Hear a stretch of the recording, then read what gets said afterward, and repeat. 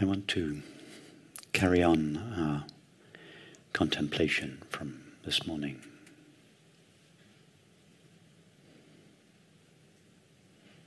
But I have to confess that the more deeply we explore what is really true, what is really real, the less it is possible to say anything about it.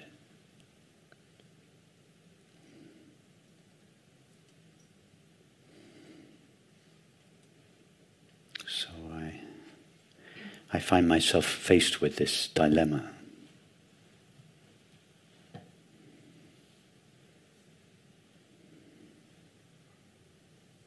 Do I just remain silent? At best, say I am, recognizing that nothing else that is said is absolutely true.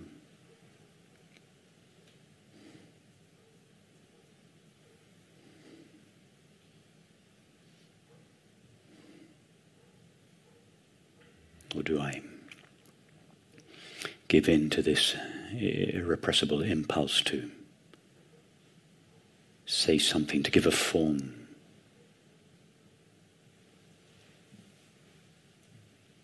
to that which has no form, to say something about that which is really unsayable?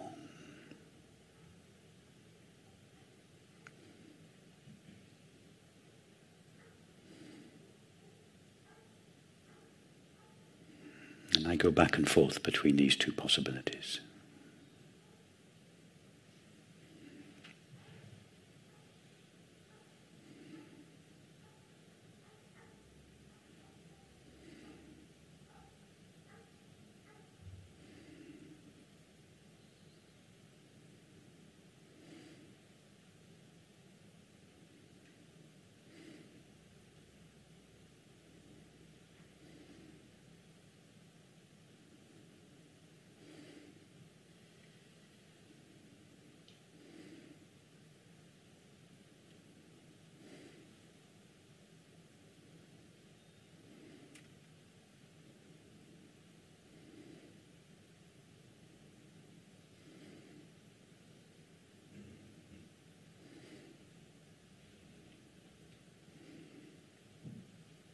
I feel like the old Zen master who said, if I speak, I tell a lie.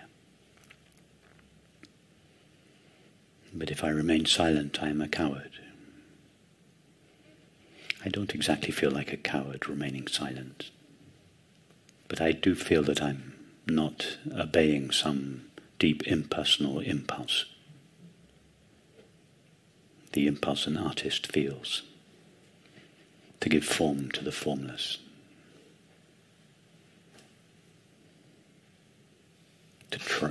To try to touch reality with our words.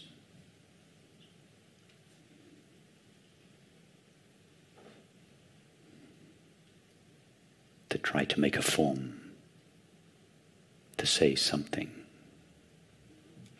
in which reality shines as it is.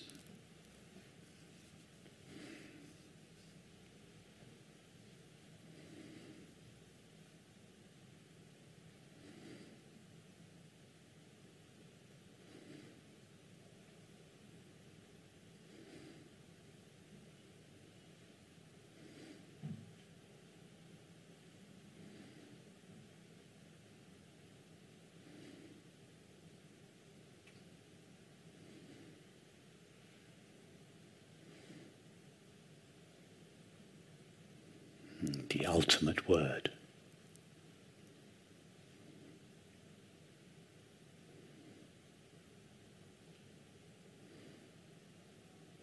The primordial word is I.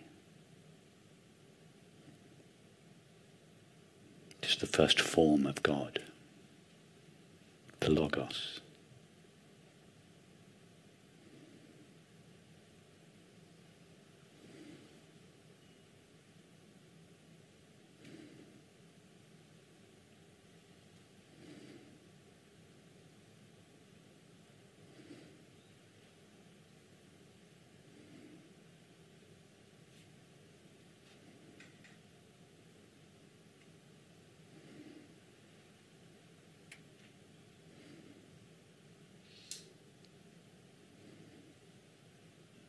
I is the ultimate symbol of God's presence.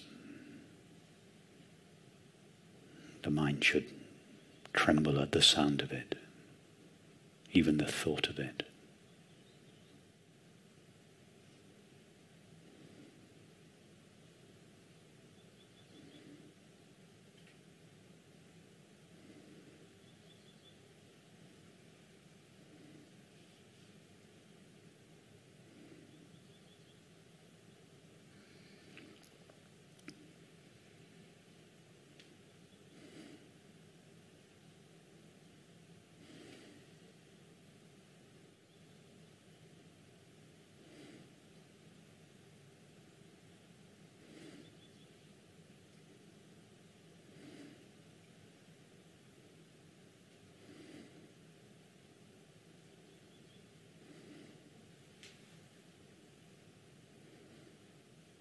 When my mother was young, she was taking painting classes with a man called Shatin Sarachi and talking enthusiastically. She was a teenager about God, and he said to her, if God exists, how do you dare even mention his name?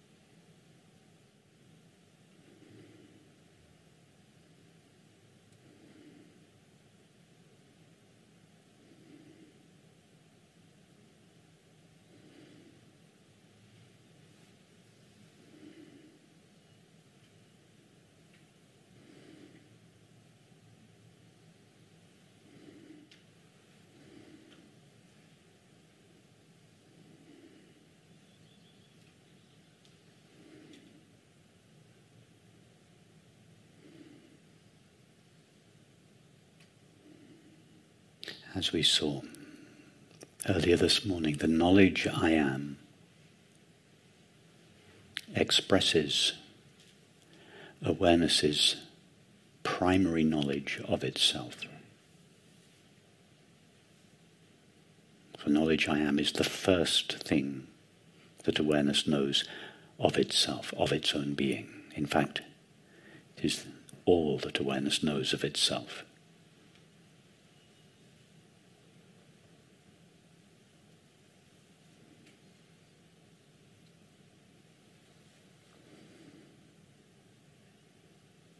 The knowledge I am is the last thing that the mind knows.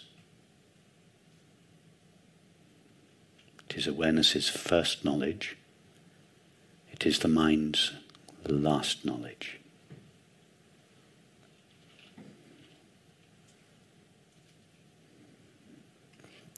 Let me explain what I mean by that.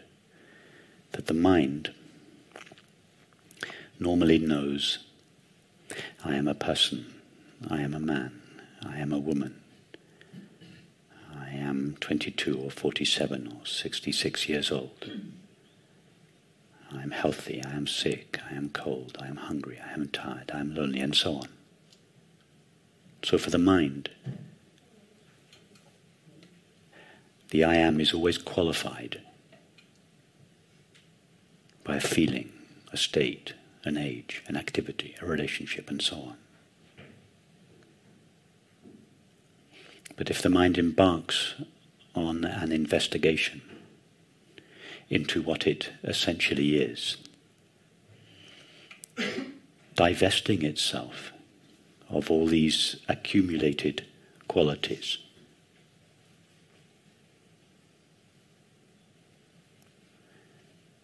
if it traces its way back through the layers of its experience, discarding everything that is not essential to it, it arrives at the knowledge I am. I am is such the mind's last knowledge. In fact, as the mind touches the experience I am, having lost all the qualities that it derived from the content of experience, it ceases to be mind. It ceases to be something finite. It is revealed as pure awareness. So the knowledge I am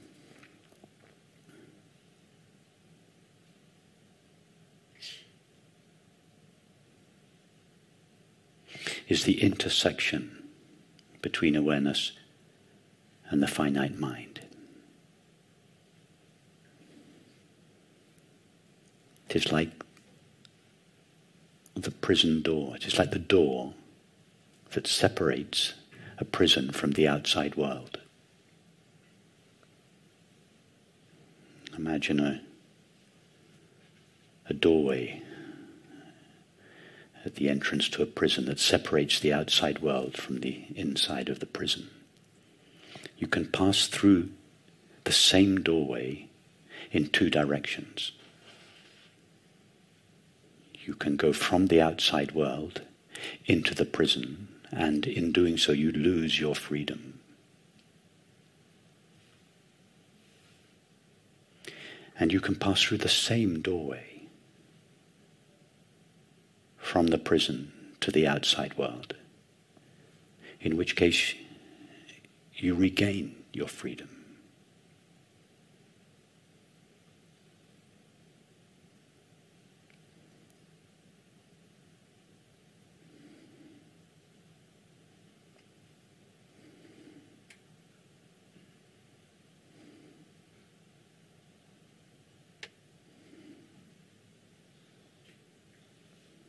When the mind passes through the doorway, the portal, the knowledge I am, it is divested of all the qualities that it derived from the content of experience, and stands revealed as infinite awareness. It is liberated from the limitations that it borrowed from the content of experience. it regains its freedom.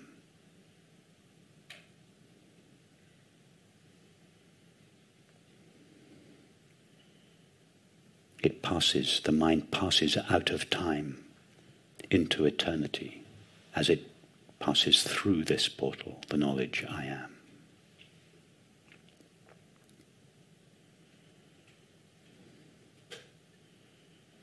Now, as awareness passes through the same portal in the opposite direction, it acquires the limitations, the qualities of experience, and seems, as a result, to become a finite mind, a qualified awareness. As such, it loses its freedom.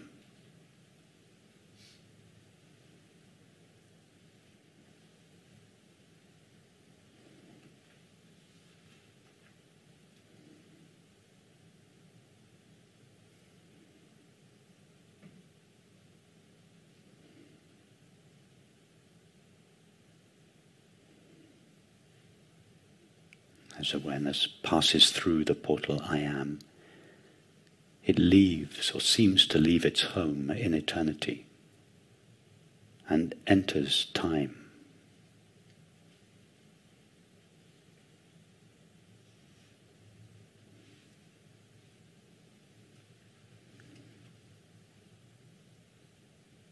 Infinite awareness becomes or seems to become a finite mind, located in a body, in time and space. But in doing so, awareness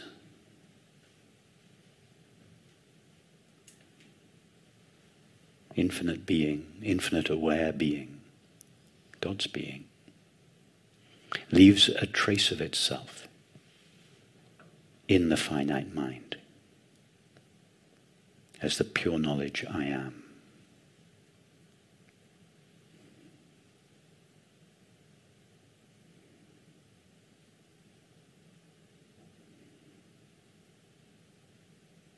Thus the knowledge I am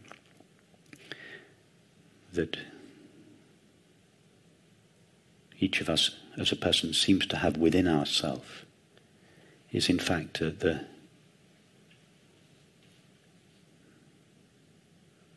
trace of God's being in us, the hint of the beloved in us.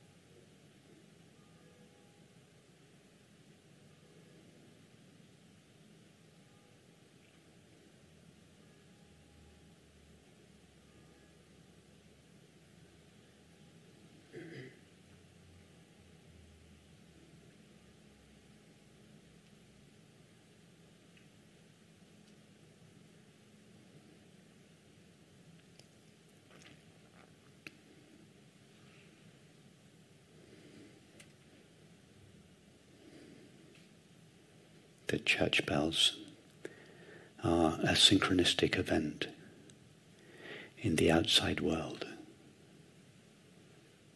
that correspond with the inner experience I am. and, as such, signal God's presence in the world, as the world.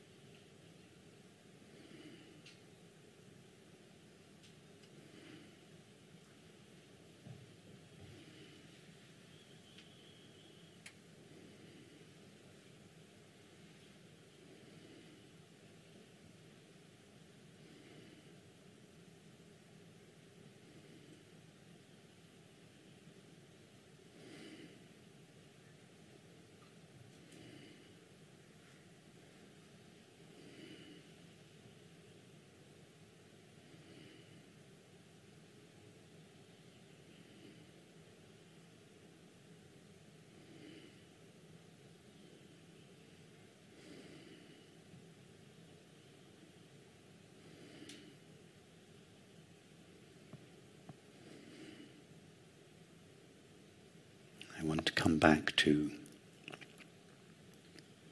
awareness's experience of itself. Awareness's experience of its own being, or being's experience of itself.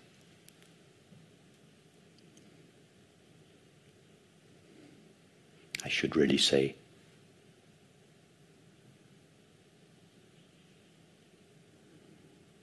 being's awareness of itself, or being's knowledge of itself.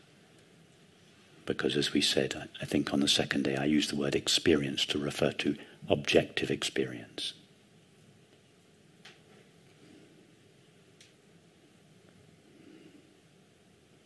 And of course, when I refer to awareness's knowledge of itself, or being's knowledge of itself, I don't mean theoretical knowledge, I mean experiential knowledge.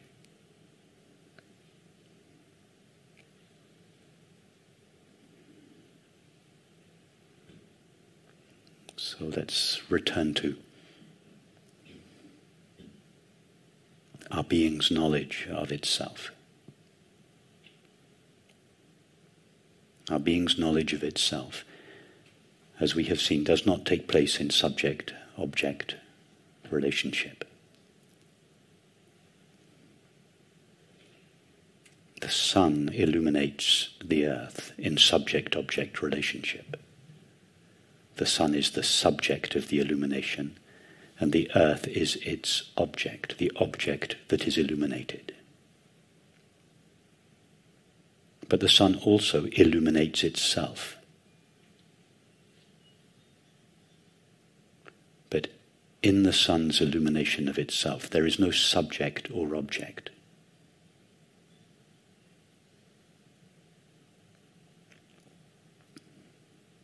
All other objects, all other planets, the sun illuminates in subject-object relationship, but there is no subject or object of its own illumination of itself. It illuminates itself just by being itself.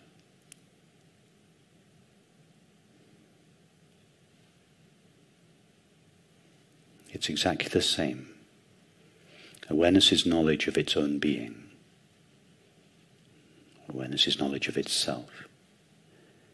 Doesn't take place in subject-object relationship. It's awareness of everything else, thoughts, sensations, perceptions, takes place in subject-object relationship. Awareness has to become, or seem to become, a separate subject of experience, a finite mind, in order to know an object of experience, such as a thought or a perception. But in order to know itself, it does not need to divide itself in two, into a subject and an object.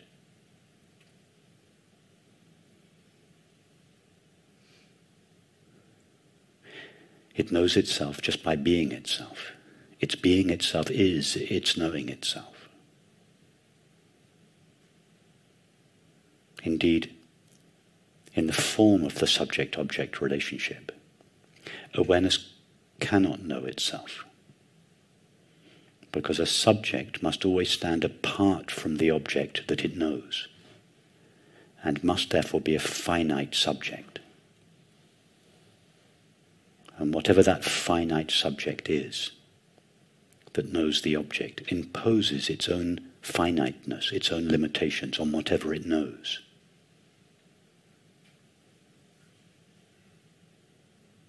So awareness cannot know itself in subject-object relationship. It knows the world in subject-object relationship, or seems to.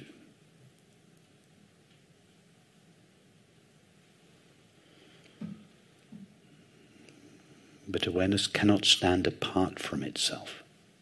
It cannot separate itself from itself and look back at itself and say, there I am, awareness. Even the name awareness, the word awareness is a noun, it is an object. And as such, it only makes sense from the point of view of the subject that speaks it or knows it. In its own experience of itself, awareness is not awareness. It is just I am. Awareness or being are the names we give to the I am when viewed from the second person perspective of a finite mind. They are the best the mind can do. Even the word God is a noun, an object, and only means anything in relationship to the subject which knows it.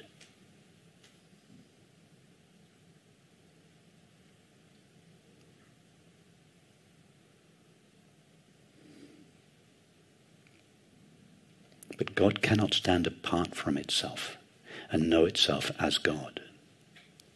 In other words, God does not know that it is God. Awareness does not know that it is awareness because it cannot stand apart from itself. Being cannot stand apart from itself. Where would it go and know itself as being?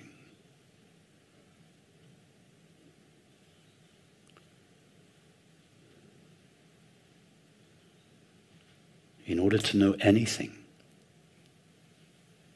awareness must stand apart from that thing and know it in subject-object relationship.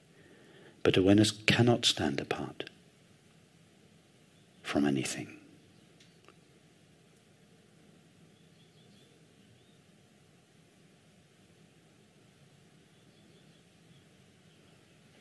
The only way awareness can stand apart from anything, or the only way awareness or being can stand apart from anything, is to seem to become a finite subject, a separate self, and to know that thing from the second person perspective of that finite subject.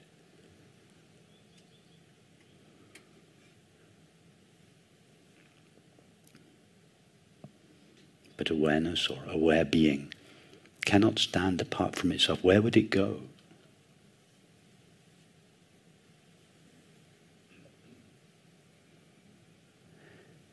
So from the point of view of awareness or being, I'm going back and forth between the two words, but I always mean them synonymously.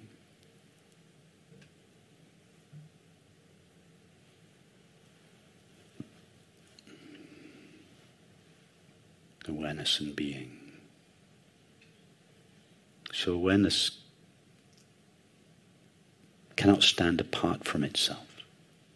It cannot become a finite awareness, and therefore from its point of view, all it ever knows is its own being.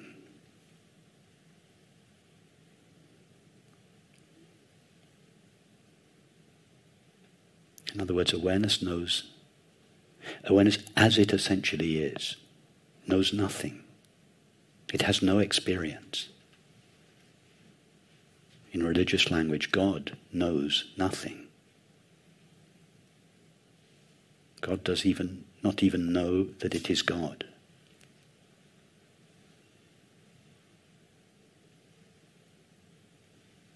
God's knowledge of itself is only the knowledge I am. It has no other knowledge or experience. Because in order to know or experience anything else, it would have to stand apart from itself. How could it do that? Where would it go? God knows nothing. And that is why when we know nothing, we come closest to God.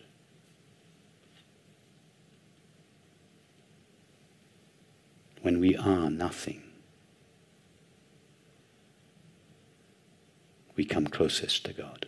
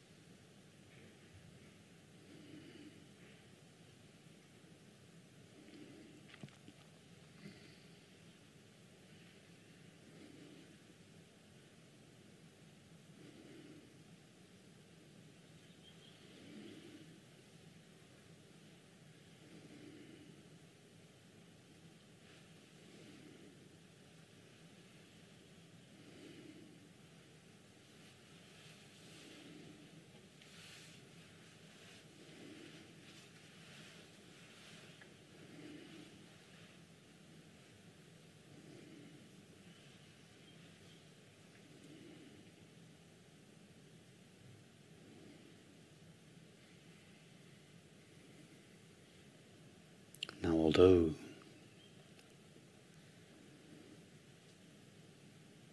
God knows nothing,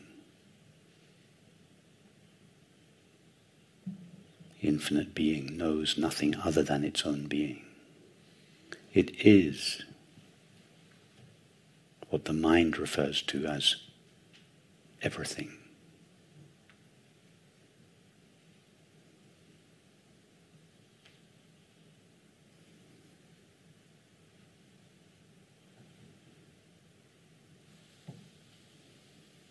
What is nothing from God's point of view is everything from the mind's point of view.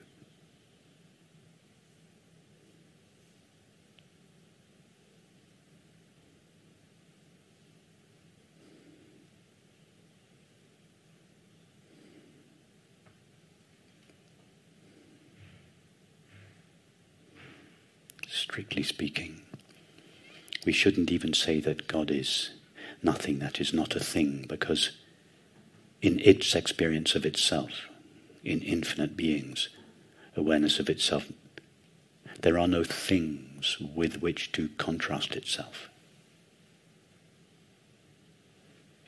There is no thing for it to be not. But with reference to the things that the mind seems to know, we can say that God or infinite being is not a thing or nothing. From its own point of view, it is neither something nor nothing. It just is. I just am.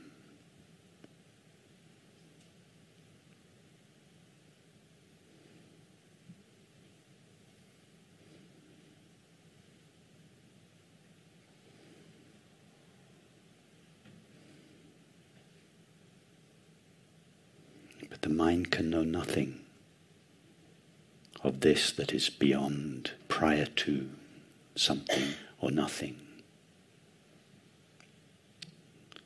The mind perceives the reality of infinite being, God's being, through the lens of its own limitations.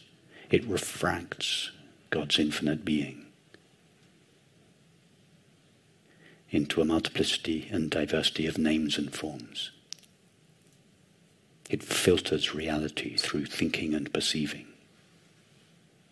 and experiences reality as the world.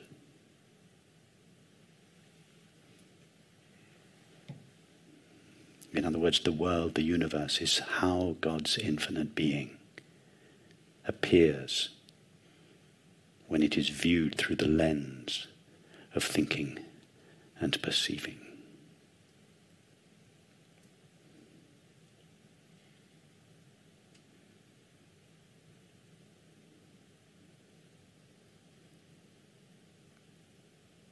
Filtered through thinking, God's eternity appears as time.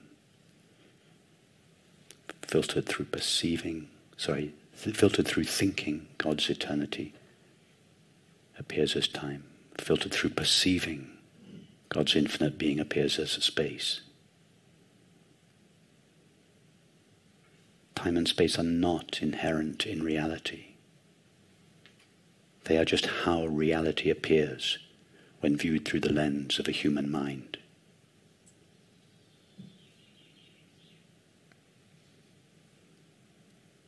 Reality, God's infinite being, is not extended in any dimension. It has no dimensions. Don't try to think of that, or at least if you try to think of it, the mind will be destroyed. It cannot go there. It cannot pass through that portal and remain a mind.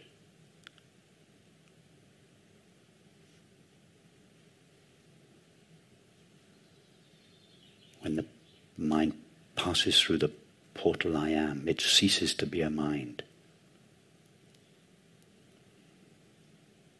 It's like the moth touching the flame.